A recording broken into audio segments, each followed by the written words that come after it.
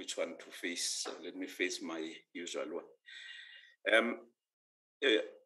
Let me formally open, and also I'll indicate if you can indicate if there are any apologies, but let me indicate that I was called by Honorable Moimang, saying that he went for a test on Saturday and they tested positive for the coronavirus.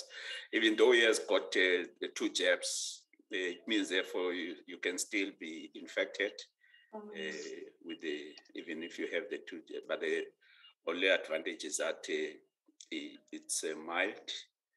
He's not hospitalized. Yeah, so he's taking care of himself. Let me then formally welcome honorable members for attending the meeting, and also a special welcome to Honorable Bartlett, who's standing in for Honorable Moimang.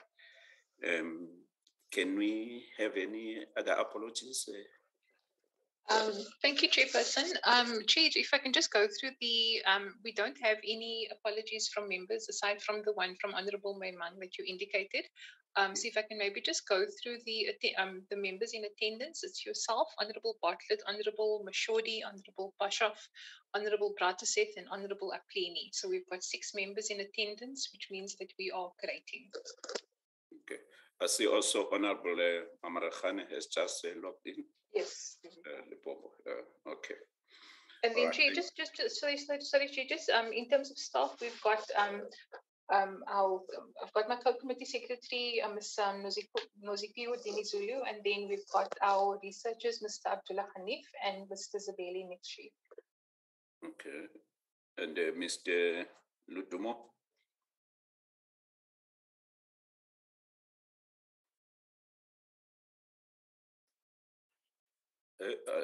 Again, I have that problem now. I don't know what happened. Can you hear me? Oh, you are? We can hear you, Chair. Oh, my dear was muted. Yes, no, I was muted. And then, Chair, so I thought the problem was on my side. No, Laduma is just entering the platform now, and then also now Mr. Honorable Landsman has also just joined, Chair. Oh, okay. No, thanks very much. Let's then continue with the business. Today, the focus of the meeting is to adopt the minutes as well as the reports. I think there are 3 reports that we will have to adopt as a committee. Are we ready with the last week's minutes?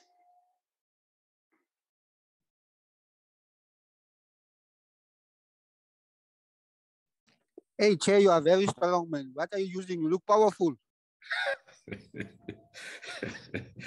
I'm using that thing. Welcome, Honorable Landsman. Okay. Can we scroll down?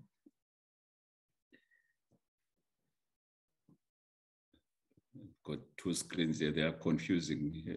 I prefer this big one, but when I look at it, I see that the picture is looking elsewhere.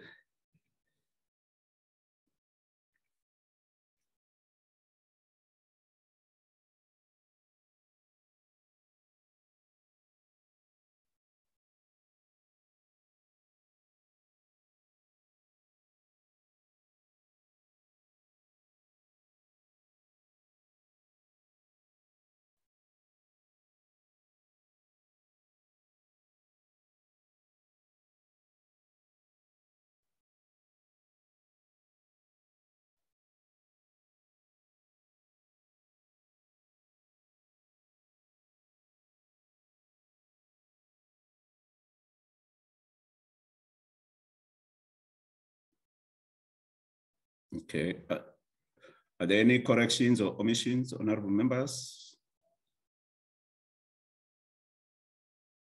If not, can we have a mover and the adoption for the minutes?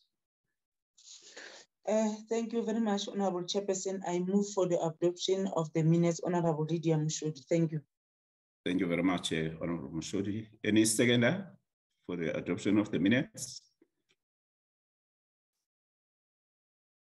those who were present in the last meeting?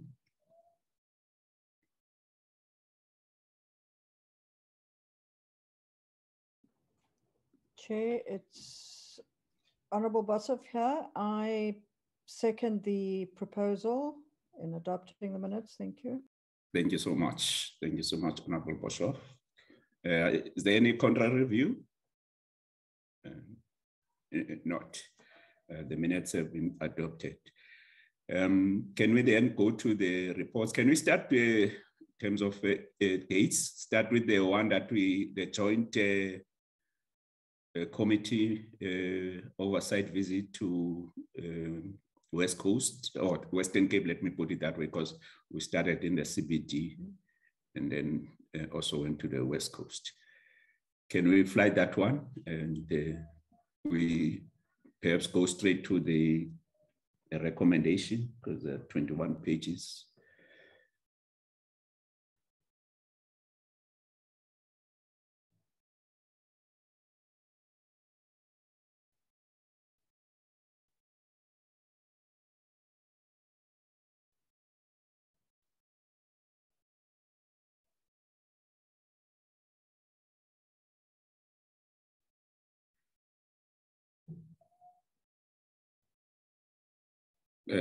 Who's taking us through the recommendations?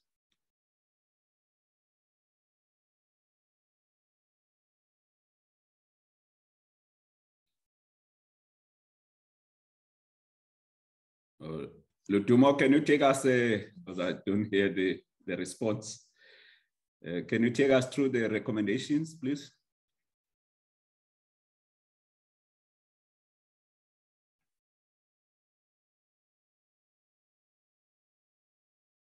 Is he connected? He's connected. Okay, he's connected, Chair. But while he's just busy connecting, we can always take over once he's able to. I'll just read through the recommendations. Okay.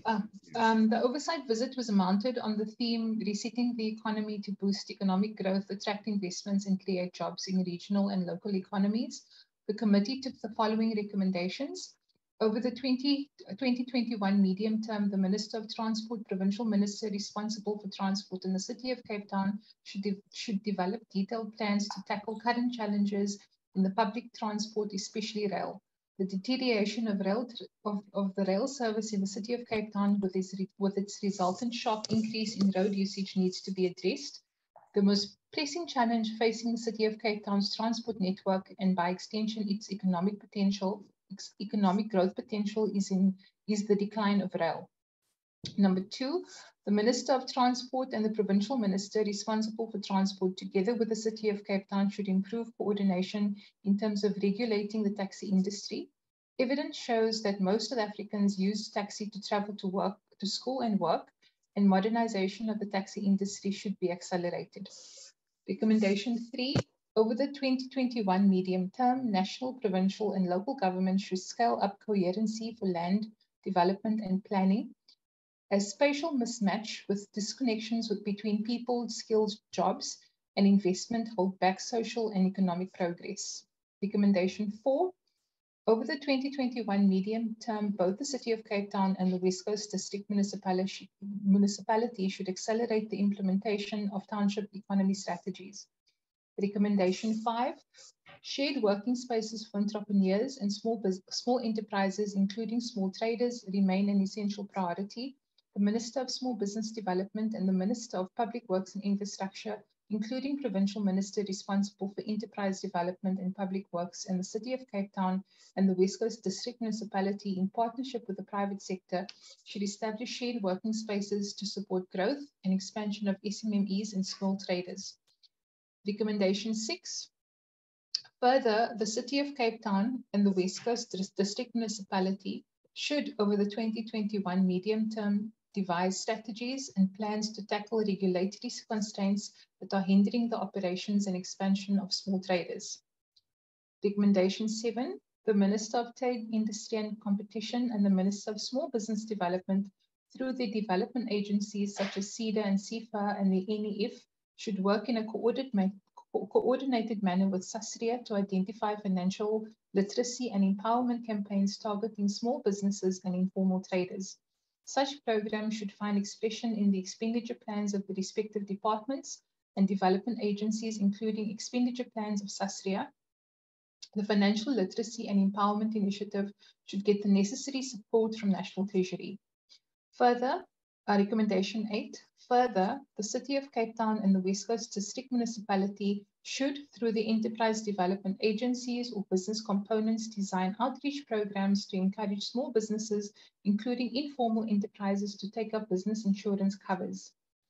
Recommendation 9, there is a need for SASRIA to accelerate the rollout of insurance products that would cover the underserviced communities. Hence, the Minister of Finance should ensure that SASRIA design implementation plans that would enable the underserviced communities take insurance cover. Recommendation 10, over the medium term, the Minister of Employment and Labour, City of Cape Town and the West Coast District Municipality, in partnership with institutions of higher education and training and industry players, should establish and solidify job placement opportunity initiatives, including skills and training initiatives to tackle unemployment and close the skills gap. Recommendation 11, over the 2021 medium term, the Minister of Tourism and the Minister of Finance, in partnership with the provincial and local governments, including developmental agencies, in partnership with private sector banks, should develop innovative finance mechanism that would meaningfully support the recovery and growth of the tourism industry. Recommendation 12, over the medium term, the Minister of Finance should reconsider to reintroduce the 12J venture capital incentive to broaden the base of capital as alternative instrument to finance SMMEs. The tourism industry has been severely affected by COVID-19.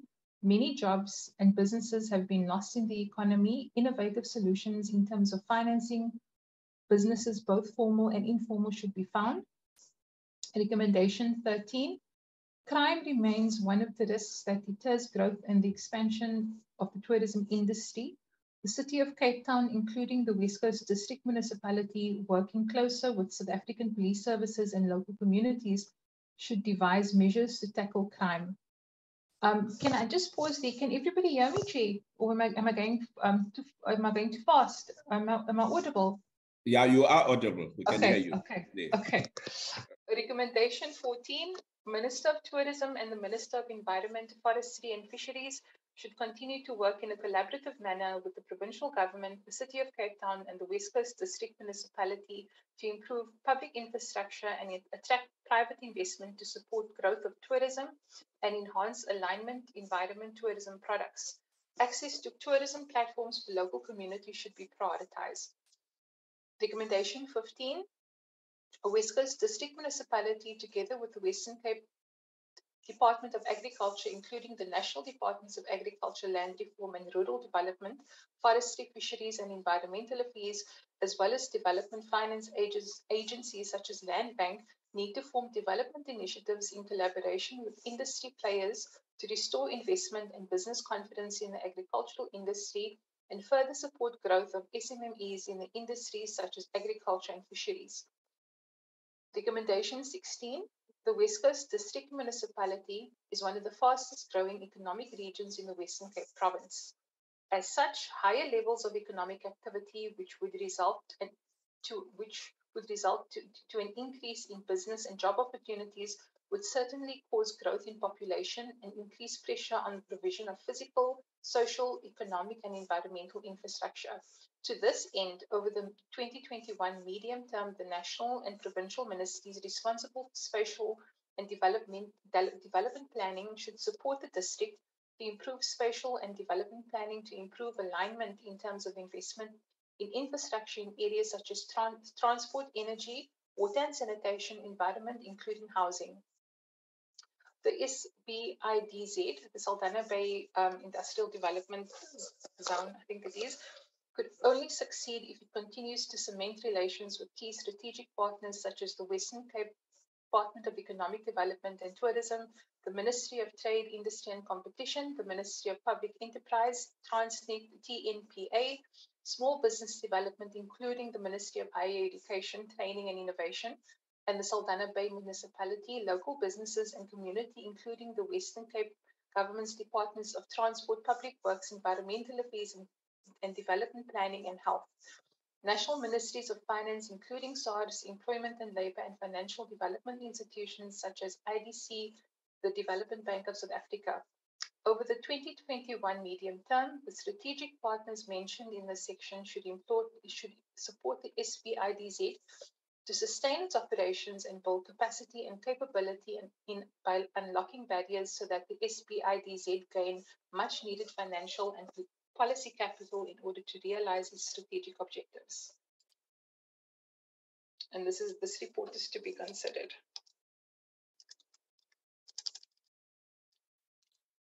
Thank you so much, Ms. Wadia. Can I now invite comments, if there are any corrections or omissions on the whole report, not just the recommendations? If members have comments to make and corrections, or also if there are some omissions, members are free to make those comments before we adopt the report. Any comments?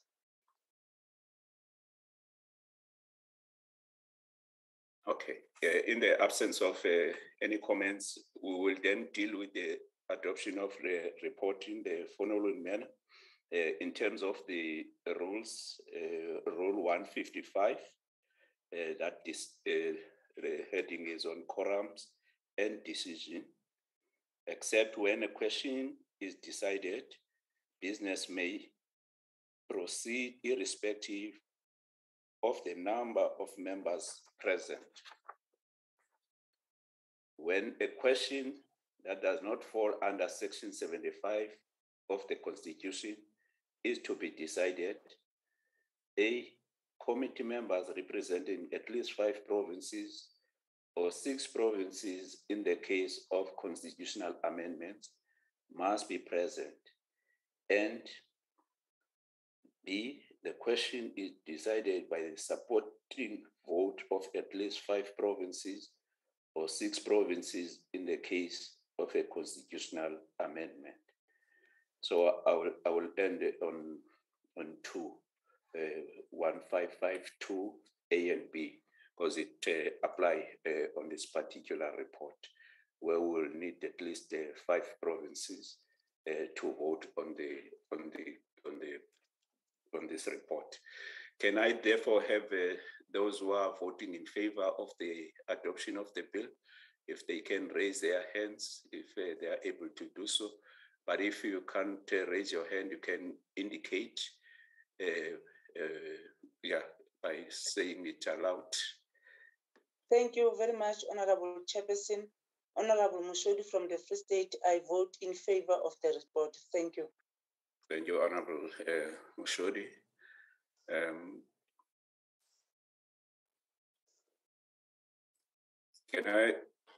Can we indicate by show of hands? And Honorable Landsman, I vote in favor, Chairman. Okay, thank you very much, Honorable Landsman. Are there any other hands? Okay. Honorable Bartlett. Chair. Honorable Bartlett, yes, I see your hands. I see. Are you able to calculate, Ms. Matia, and also include the 3 honorable members? Maybe you can exclude the Honorable Bartlett because she has already indicated, though she has raised her hand. Yes, Chair. I see Honorable, just a note, Also Honorable Landsman as well, yeah. Honorable Landsman, Honorable Brauteset, and Honorable Mamara Khan have all as well raised their hands. So we've got the 5 provinces, Chair. Honorable Boshoff as well. And Honorable Boshoff as well, yes. So how many provinces? In fact, now we've got 6 provinces, Chair, in support of the report. Okay, thank you very much. Are there any members who are voting against the bill? Oh, sorry, report. Okay. Are there any who are abstaining? Abstaining, yes, sir. Yes. Voting against. Against? Yes. Oh, okay. Any other members who are voting against the the report? Okay, so we have 6 members voting in favor of the report and 1 member voting against. So the report is therefore adopted. Thank you very much. Can we then lower our hands and ask Ms. Madia to flight the next report? Chair, I'm going to ask, yes, Chair, I'm going to ask Enrico to take over with projecting chair, and then the Duma indicated that he's having challenges with his sound, so I will read out the recommendations for the second report as well, Chair. Oh, this one that is flighted. Yes, I'll read out the recommendations because the Duma indicated that he's having problems with his sound. Okay. Enrico, can you then go down to the recommendations, please?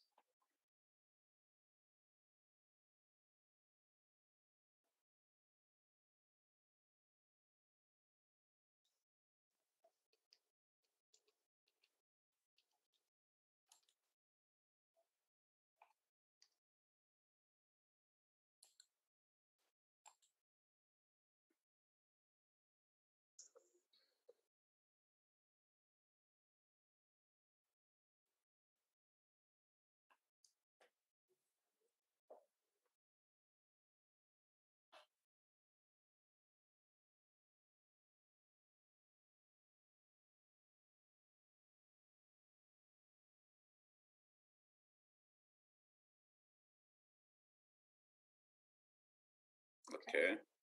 Okay. Just move up. Okay. Okay, go ahead. Okay, thanks, Chair. Thanks, Enrico. Okay, recommendation 1, the committee noted that deteriorating logistics network and infrastructure could derail government's ERRP.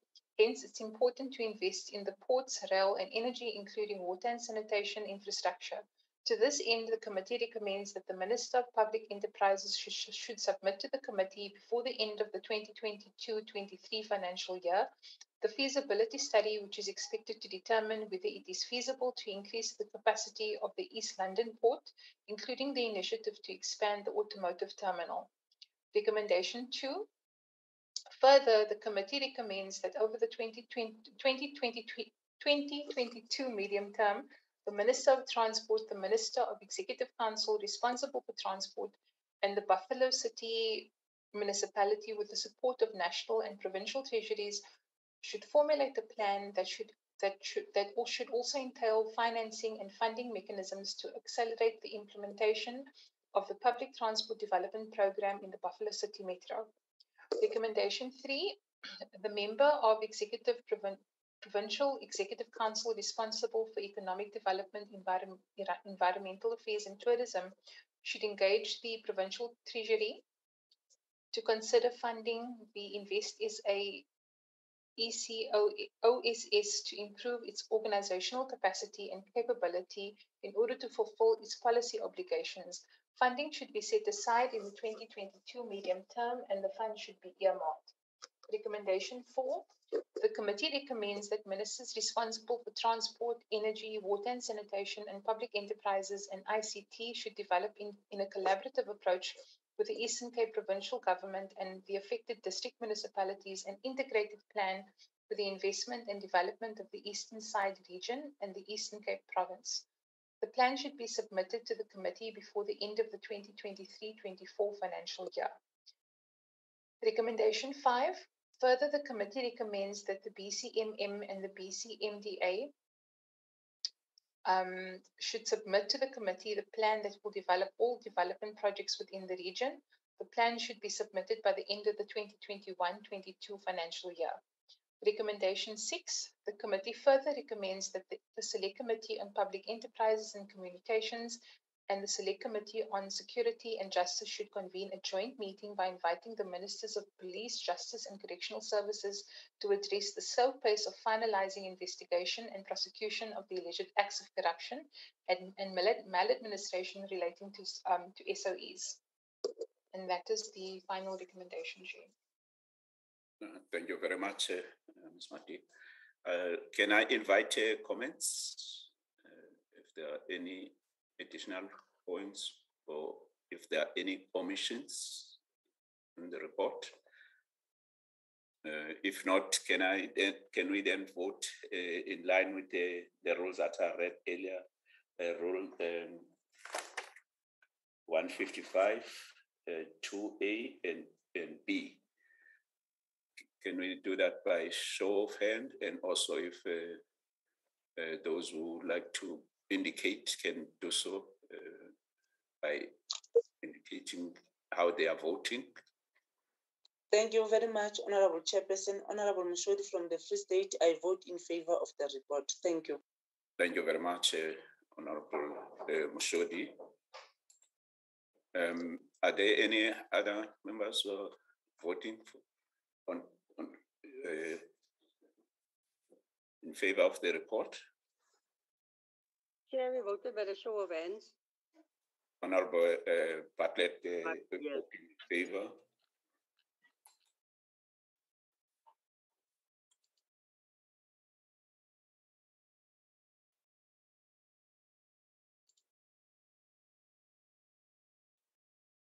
Chairman, network is bad. Can you please repeat? I lost network. We are voting now. We want to check those who are voting in favor can do so. I'm in favor, Chairman. Sorry for the network. Sorry, are you voting in favor? Yes, I'm in favor. I support. Oh, okay. Thanks, Chair. With the inclusion of Mr. Landsman, we've got 6 members for 6 provinces in support of the report. It's yourself, Honorable Mamarihana, Honorable Mushodi, Honorable Bartlett, Honorable Boshoff, and Honorable Landsman. Okay, thank you very much. Can we get those who are voting against?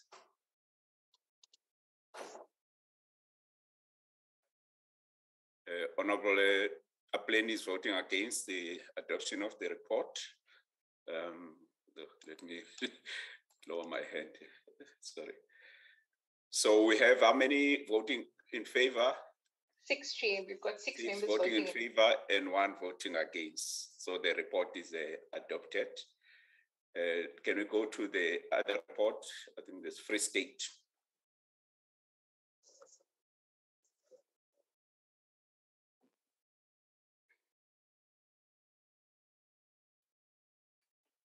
And scroll down to the recommendations, please.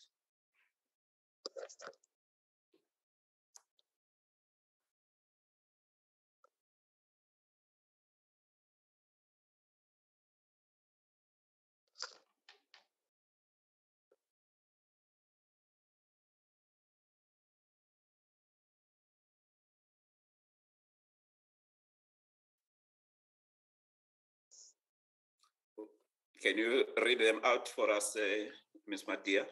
We'll do so, Chair. If I can just indicate, I just got a message from Mr. Apleni to say that I must indicate that on his behalf that there's serious lighting in these areas, so he can't participate.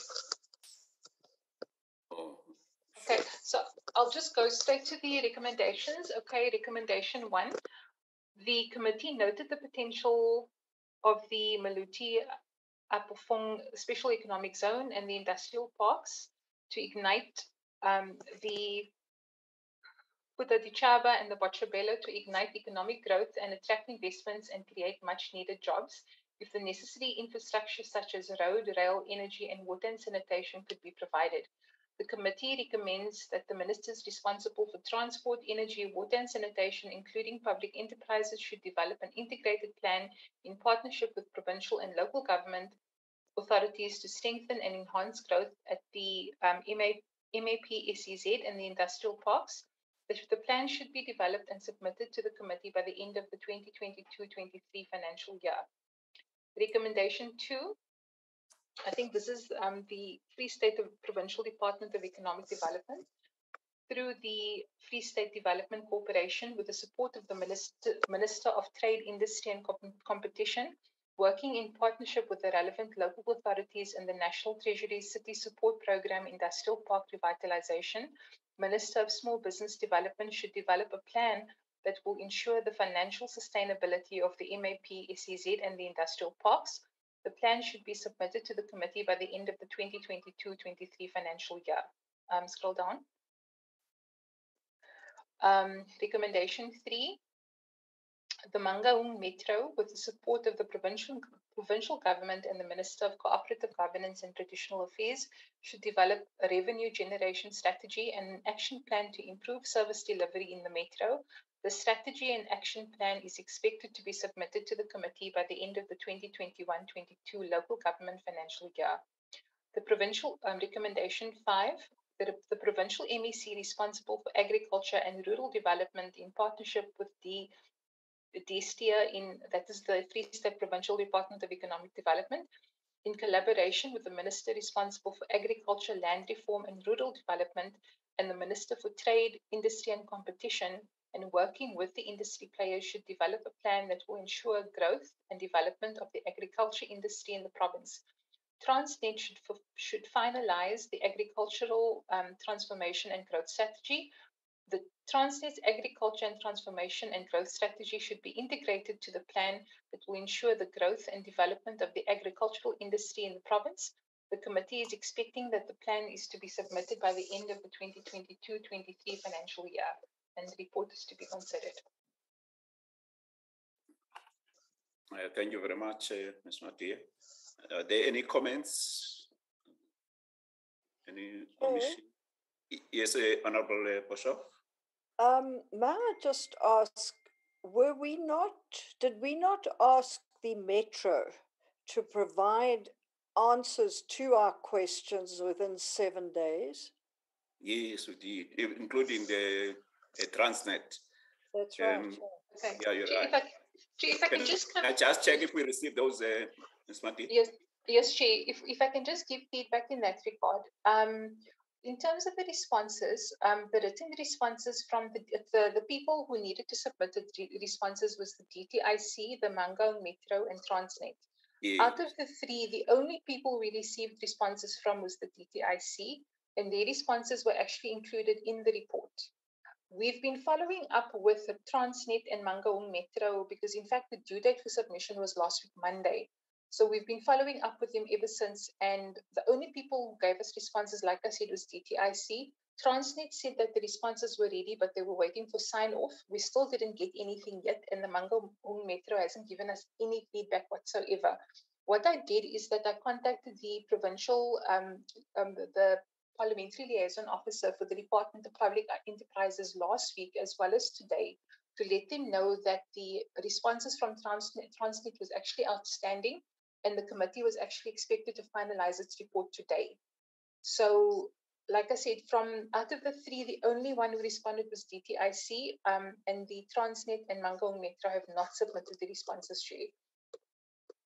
Okay. Can I suggest then we don't consider the report, and that I should then perhaps write to the chairperson of the NCOP, so that that office of the chairperson could follow up on these matters, and then once we receive the outstanding information, that then will be included in the report that will then be adopted as soon as we receive the outstanding information. Can we agree on that, honorable members? Honorable Chair, I propose that we adopt your decision. Thank you. Thank you so much. Any contrary view? Yes. Honorable Chairperson, I think I support the view of Honorable Boshoff. Thank you. Okay, thank you so much.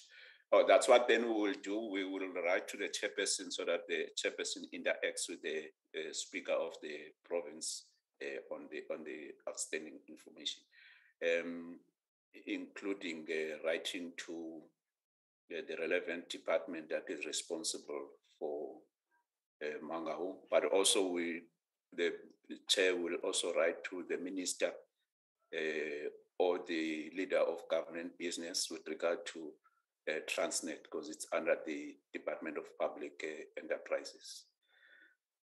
So we agree that we'll take that route. Thank you very much, honorable members. I think that was then the last item on the agenda. Or there's a, I don't know, there's the adoption of the first term program. Can we flag the first term program of 2022? Enrico?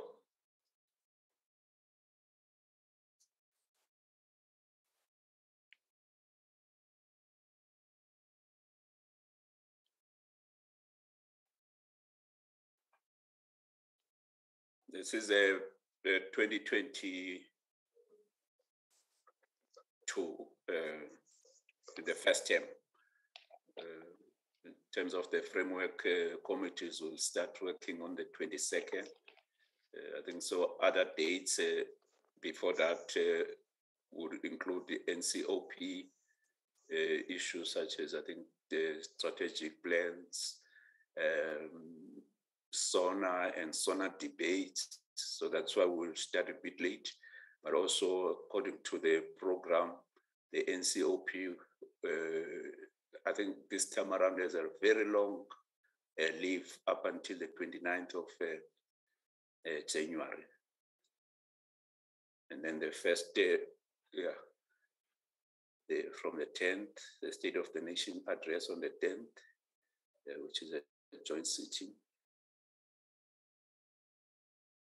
followed by other NCOP activities. So that's why we're only starting on the 22nd. I was also surprised because it's too late. Could be that the last week. So in February, we'll only have one day, which is the 22nd. And then after that, recording stopped. NCOP strategic annual review session. Recording in progress. Can we have a mover and the adoption of the first term program, honorable members? Landsman, I move, Chair. Sorry for the face visual. Okay. I'll say Mama Rehane move and Honorable Landsman second. Any contrary review? No contrary review. Thank you very much, honorable members. This was the last meeting for this committee. Thank you very much for your attendance throughout the year, the participation.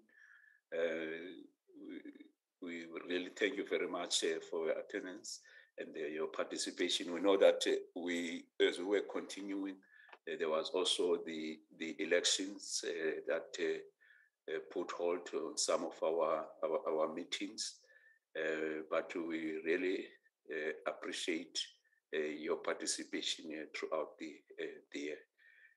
Thank you very much, honorable members. Thank you, Chair. Hey, you look strong. You are powerful, Chairman. You look like a powerful man. Thank you so much. You are using this powerful leadership. Thank you. We're still meeting tomorrow. Tomorrow there's a transport meeting, but we're dealing with the public service. Honorable Chair. Honorable Boshoff. Just from our side as well, thank you very much. And may I take this opportunity to wish everybody a wonderful festive season and to request that everybody stay safe. And may I suggest, like we did with you, just to send our speedy recovery as members of this committee to Honorable Moemang. Thank you very much. Thank you so much. Thank you, leadership. Thank you very much, Honorable Boshoff. I second, Chair. I second. Thank you so much, honorable team. Really just one last thing, Chair. Yes, one last thing. Omicron, don't buy. Omicron, don't buy. Omicron, don't buy. Thank you so much. See you again next year in the committee. They will be seeing each other tomorrow in the transport select committee on transport for this committee. Thank you so much. And also thanks to the staff of the committee for the assistance that they've been providing to the committee. We really appreciate your assistance. Thank you very much. The meeting is adjourned. Thank you. Thank you so much.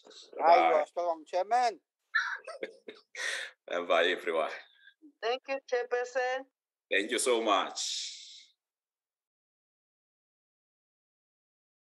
Recording stopped.